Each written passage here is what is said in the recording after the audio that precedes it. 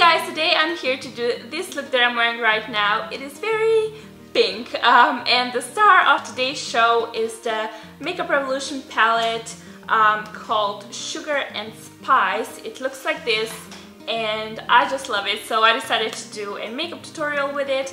And yeah, here's the finished result.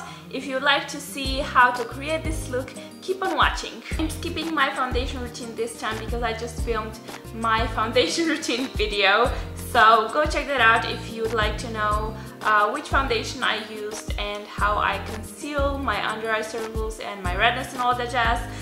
So yeah, I'm going to start with filling in my eyebrows, and I'm using Makeup Designery's eye pencil in taupe and Makeup Designery's 210 brush.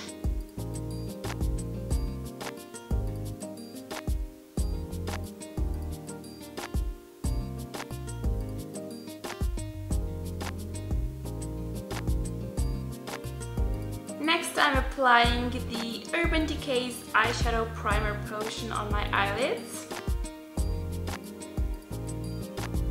I'm just going to blend it out with my fingers. This makes your eyeshadow last longer, and it also makes the eyeshadows look a little bit more pigmented. Moving on to eyeshadows, I'm actually using Makeup Revolution's Ultra Blush palette in the shade Sugar and Spice. It looks like this, and I'm first going to use this light pink color all over my eyelid. I'm using Sigma's eye shading E55 brush to do that.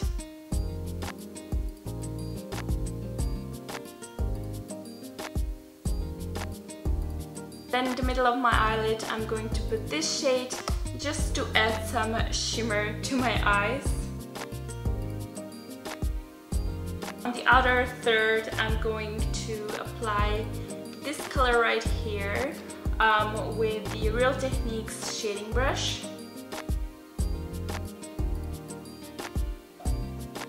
I'm just using a random blending brush from eBay to blend the eyeshadows together. Inner corners, I'm putting this shade, which is supposed to be a highlighter, but it has a purple undertone, so I don't really like to use it as a highlighter, but you know, it will work great for this makeup look, I think. And then under my eyes, I'll be putting this shade. I'll be using the same shade for my crease. I'm taking the darkest shade again to deepen my crease. Next, I'm taking the Lorac Pro palette and I'm using a shade called Sable, and I'll be putting it in my crease as well.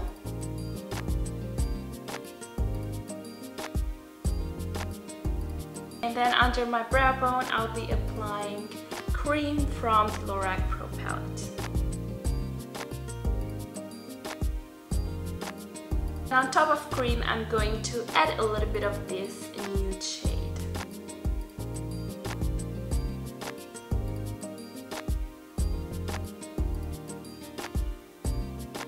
Then I'm taking Makeup Designery's Cake Eyeliner in black to do the winged eyeliner look, which I'm totally going to screw up because I'm not sitting close enough to the mirror, but I will try.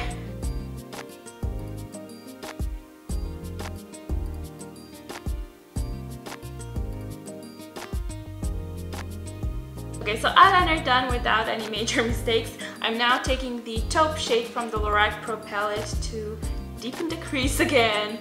I don't know, I just like to have a very prominent crease, I guess. And I find it really easy to do it when I already have the winged eyeliner on. I'm also putting taupe under my eyes. I feel like the drop shadow makes a lot of difference. And really makes your eyes stand out. I'm actually taking the concealer and I'll be putting it under my eyes to brighten the area a little bit and to erase some of the mistakes. Then I'm putting the Rimmel Scandalized Waterproof Kohl Kajal eyeliner in black on my tight line. Same eyeliner in nude on my waterline.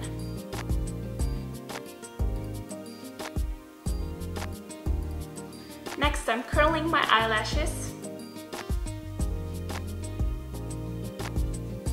and applying the Jordana Best Lash Extreme Volumizing Mascara, which looks like this.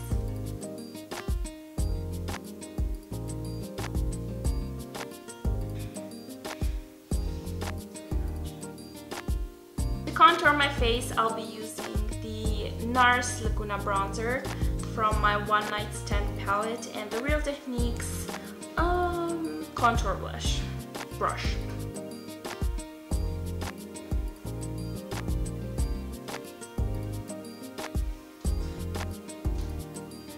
And for the blush, I'm taking the Makeup Revolution Sugar and Spice palette again, and I'll be mixing up these two blushes, I guess.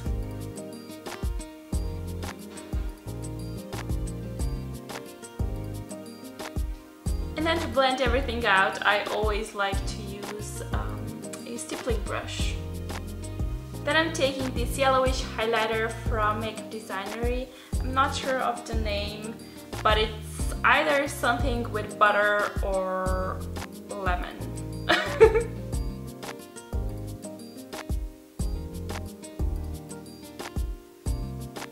Then I'm also taking the highlighter from the One Night Stand palette from NARS, and I'll be putting this highlighter just on my Cupid's bow and on the top of my cheeks.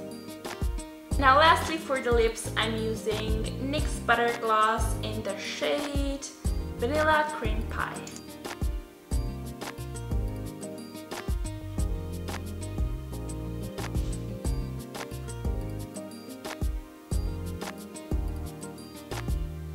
So this here is the finished look. It's a little bit out of my neutrals comfort zone, but I have to say I really like it, and I hope you like it too.